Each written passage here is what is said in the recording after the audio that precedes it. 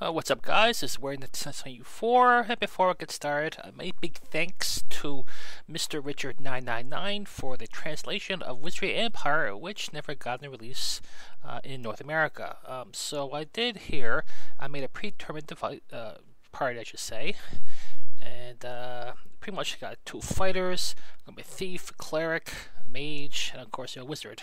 Pretty much the same combination that I did on my Nintendo, which I owned. So before I go down, I check my party, and right now here I'm actually inside a dungeon, which is quite unique than the other wizardries that I played. First off, it's a pretty big screen for the Game Boy, and it got those bonus options there. You know, a locked door, you can rescue people who are dead, or for pretty much search for people who change alignments, but that's another story for another time. And here you can change some options in the game, the fight options, and we'll get that later. And it chose a little awkwardly and such. So before I continue in the dungeon here, I'd like to note too as well when I made my party, I used some of the best points in the game. For example, my first character, Thor, I used a bonus of 30 points. Ow, ow, ow. And such. So basically all my party members use a bonus of 25 points and above. Took some time, but it's definitely worth it. And what's even strange about this is that the mages, especially the cleric, they actually don't got any, as far as I know, any healing spells. Among other things, including the wizard as well. And so, let's see, this room here that I can see. And it's locked, so of course I'm going to try to go to the other options there. There it says unlock. Oops, wrong option.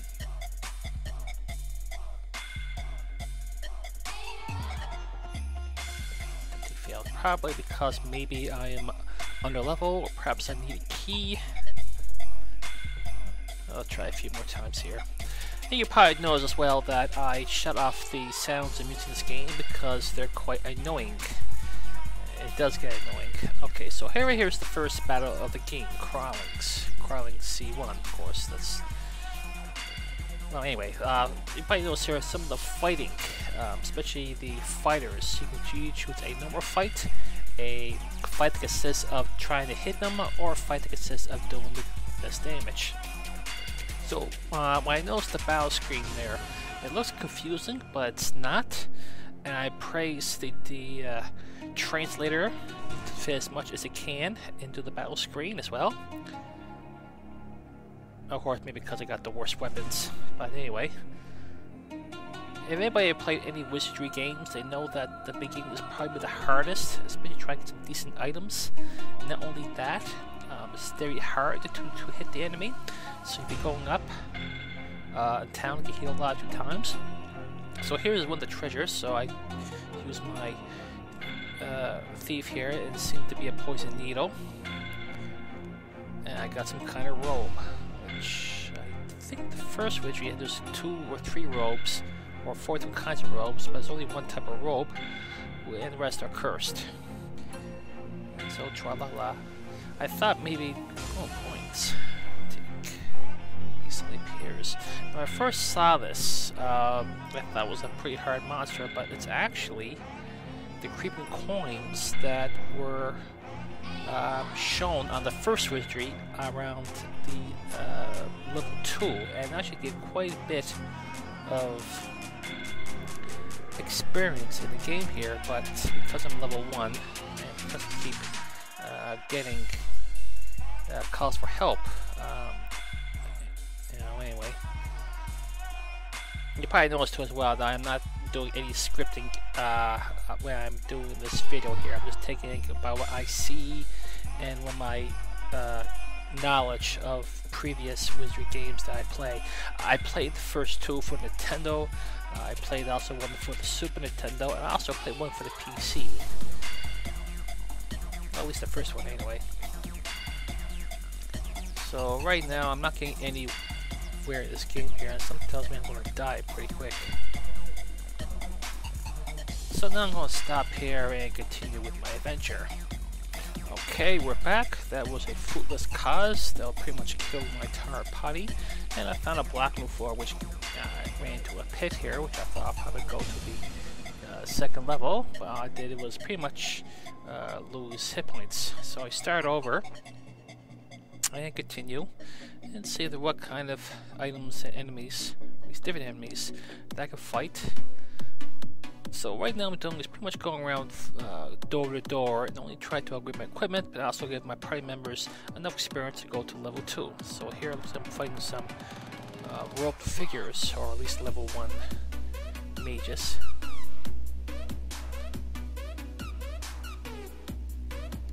Readings cause damage, so I'm not really doing that much damage to these guys here. Oh, so I'm fighting dryads now. That can be pretty much fixed if I had the identify spell on, which I don't have at this point in time. So I defeated them quite easily. Okay, so looks like I don't think there's anything in this bag here, so let's see, I don't think I got the spell disarm. So what happens here if you use your thief is this witch. Pretty much looks like a lot of traps there. It means that there's nothing in the bag as in traps wise. So I got some coins, at least 16 each. So I got pretty much maybe 80 gold or 90 gold. Always useful. Speaking of which, in the beginning of the game, you don't get that too much gold, so it's probably best if you go to the dungeons, get the gold, and get your upgrade. So at the beginning, my fighters got leather armor and sword, which is stinky. I believe my cleric got the mace, the thief got the short sword, and I got quite a bit of experience there. But it takes quite a bit of experience to level up, at least to level 2, so we'll probably be doing this for a little while.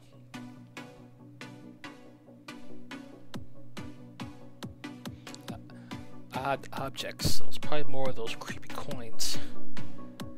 So everybody who played the first Wizardry, the creepy coins are indeed hard to hit, and there was no way to get rid of them that easily if you're low level. Not because of the hit focus for your fighters, you should hit them quite easily. Hopefully, anyway. There we go, so we got quite a bit of XP there. Firebolt. And BW is probably a bow. A bow for my thief, because thieves suck. At least in Wizardry ways, at least the first one. I also made my thief a hobbit. Try to get the best abilities for my thief. So I don't think they're the best fighters per se. If I would choose a human thief. Ow, ow. Ow, ow. And it looks like there's a white thing on the floor. More creepy coins. So the last time I hit a white box on the floor, it was a pit. Perhaps there'll be a message this time, but I'm not looking forward to that. Experience a little low.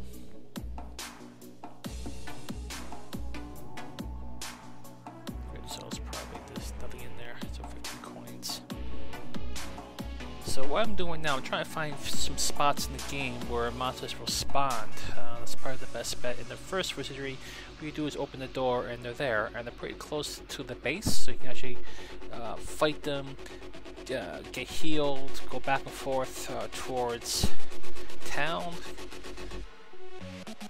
and get your spell points up on the cleric so they can heal you. Of course, because I don't got any heals yet, well, we'll have to wait and see. So, it's got some good eye wings, so I'm gonna leave them alone. Don't want my characters to turn evil. That's the last thing. I need level 1 evil characters with good characters.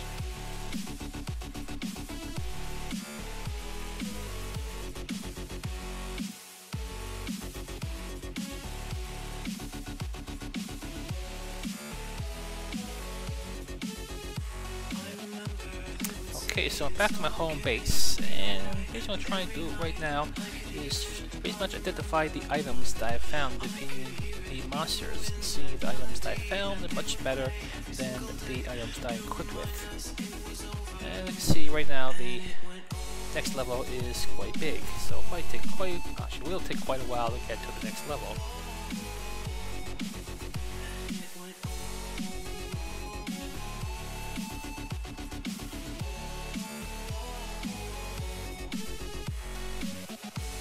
And that there's a museum, so if you find any new items or new monsters from the dungeon, that will show up and get some identification on those particular items and or monsters. So, okay, so there's the bow. I assume it's a bow. Not bad. Wow.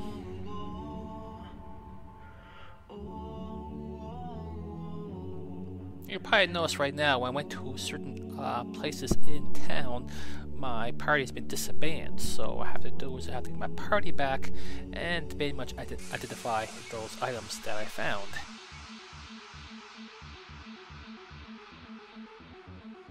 Alright, so the ball I did found was a short sword, and by looking at the price of the ball, it looks like it's much better than the short sword that I have. So it's probably a good idea to equip it on my thief. And there's the robe. And by looking at the identification on the robe, it's the same thing that the wizard is wearing. And good guess. Alright, time to head back down. Alrighty, so what I did earlier basically, I was checking out some of the equipment that I can purchase in town, especially armor for my fighters. So I did first is basically much upgrade the weapons for my fighters. One of them has a great axe, for example, that I'll be using for my first, because my first fighters are dwarf, and dwarfs in this game are known for to be one of the best fighters in the game. So look, I'm fighting a god fighter, perhaps some kind of undead type creature. I'll go with that.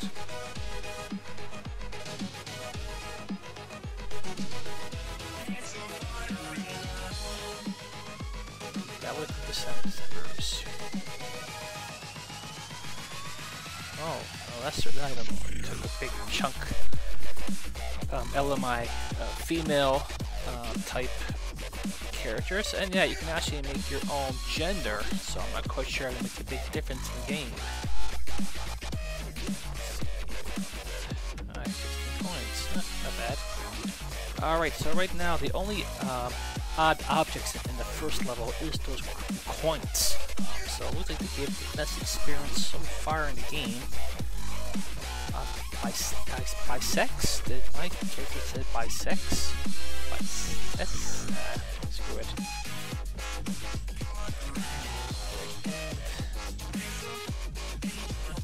But noticing too as well, there doesn't seem to be an auto map in the game, but there's one of the potions or items looks like you can buy as like an auto map. I'm not sure what it means. That costs like 400 gold, so I'm not getting more objects. If everybody ever played Wizardry, the maps to Wizardry are insane. I used the maps in the first Wizardry for the Nintendo, and they can be quite big, especially when you go out of bounds. You're using a teleport spell, and you're pretty much be stuck in rock. And once you're stuck in rock, you're pretty much gone, and you cannot be raised by any means. And morals.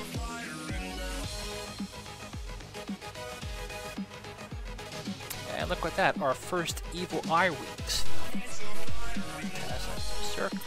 So I've only have a few hit points, looks like.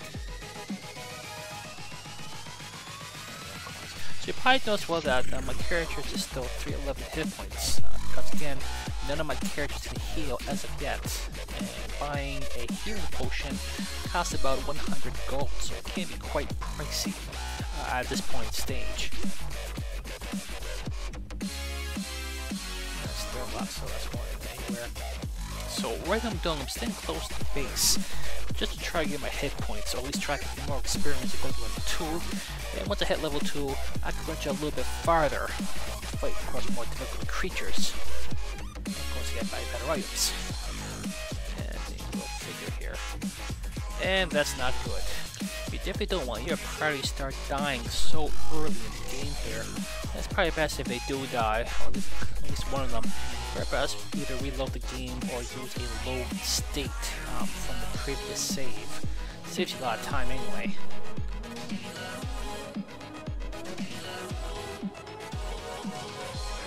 Pretty much coordination, and the flame arrow did a lot of damage that I anticipated so early in the game. Oh yeah, they're doing a lot more damage now. And more firebolt.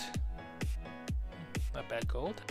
Looks like we're fighting some good banshees. And actually do pretty good XP there. And poison needle. Velas Atuk. Neo RP took. So right now I'm going to end this video here. I'm going to try to see get at least better items for my companions, and the way I can travel at least a little bit farther while not getting killed. At least not try to go in town that much and try to get my my spell points back. So I haven't really decided yet if I want to continue the series. Again, this seemed to be a good game, but again, this seemed to be one of those games that will take a lot of patience, a hell of a lot more patience, and a lot of time. So this is Weird 1977, and I am logging out.